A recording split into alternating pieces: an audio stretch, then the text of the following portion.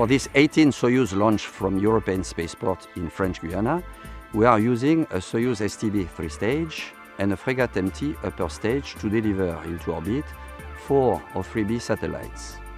After this launch, the constellation will be populated with 16 satellites. Les 4 satellites O3B, respectivement appelés FM13, FM14, FM15 et FM16, ont été construits par Thales. Ils sont arrivés 2 par 2 le 8 janvier et le 25 janvier en Guyane, en Ilyushin 76. From January 9th onwards, were conducted frigate health checks in the integration building called MIC. Then, end of January, this upper stage was transferred in the filling facility. 3 weeks later, the loaded frigate was transported to the S3B building for the rendezvous with the spacecraft stack and the fairing. Les tests plateformes et les tests MEOP du premier satellite FM14 ont été déroulés au S1B Sud pendant 7 jours. Puis, le satellite a été transféré au S3B dans son propre conteneur pour son remplissage en hydrazine.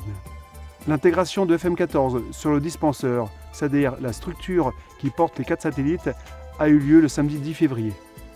Après leur contrôle de bonne santé, les 3 autres satellites ont été ensuite à leur tour remplis et intégrés au rythme de 1 satellite tous les 3 jours. La revue BTPOC autorisant le transfert sur le frégate du stack, c'est-à-dire le dispenseur avec les 4 satellites, s'est tenue le samedi 24 février. From beginning of February, the Soyuz 3-stage was assembled and checked inside MIC in order to verify its readiness for launch.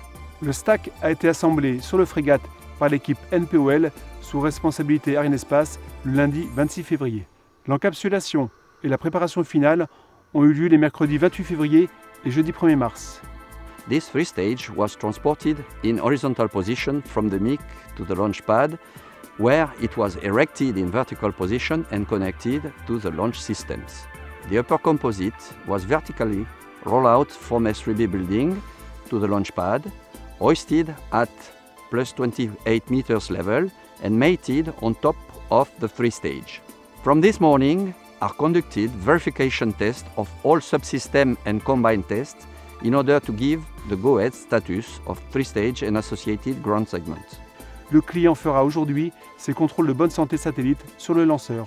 Jusqu'au lancement, les seules activités clients seront ensuite des décharges batterie. Все системы и пусковой расчет готовы к продолжению работы по графику стартовых дней.